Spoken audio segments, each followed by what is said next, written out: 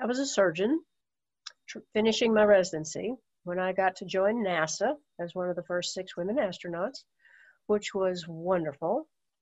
And after a period of time, I'd made 3 flights, and it was time for me to move on into a different career. I really accomplished all I wanted to accomplish at NASA.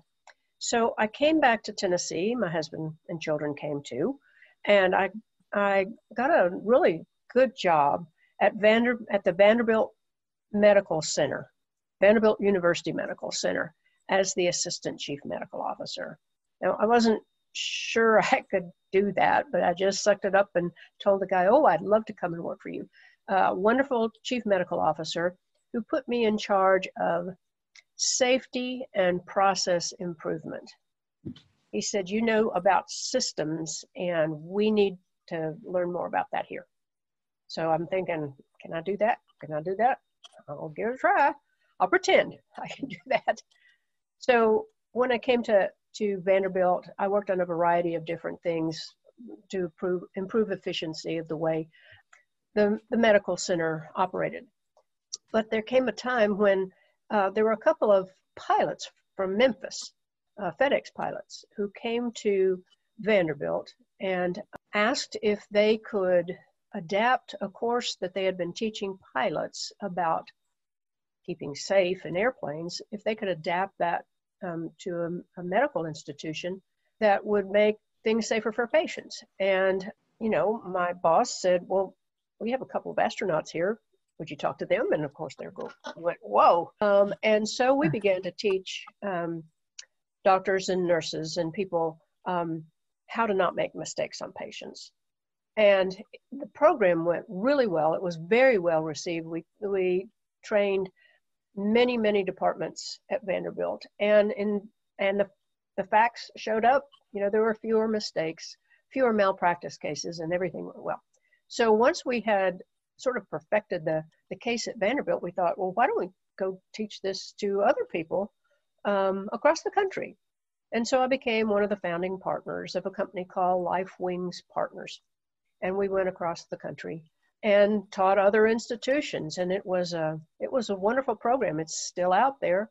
I backed out of it and moved on to other things. But, you know, it was certainly a wonderful business. It gave me a lot of good information about how businesses are run, how the money comes in and goes out, who does what, and how to be a good businesswoman. So it was a wonderful thing. And there were lessons that I learned there that, you know, have carried me, you know, for the rest of my life.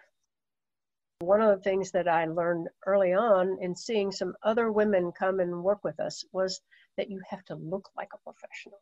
You have to dress like a professional. You have to be able to stand up in front of a group of people, men and women, and be a professional person. You know, you can certainly have a sense of humor and have fun, but you have to be serious about the work part that you do.